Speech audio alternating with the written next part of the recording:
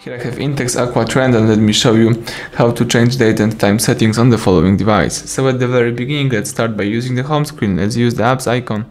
Here we need to find and select the settings. From the list of settings, let's find and select date and time. It's under system. Here let's use the automatic date and time and let's make it off. Let's also disable the automatic time zone, and now you can choose your date. You can select the time and also choose the time zone.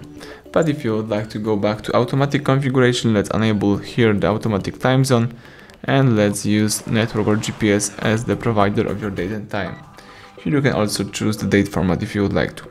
Alright, that's it. Everything went well. Thank you for watching. Please subscribe our channel, leave thumbs up under the video.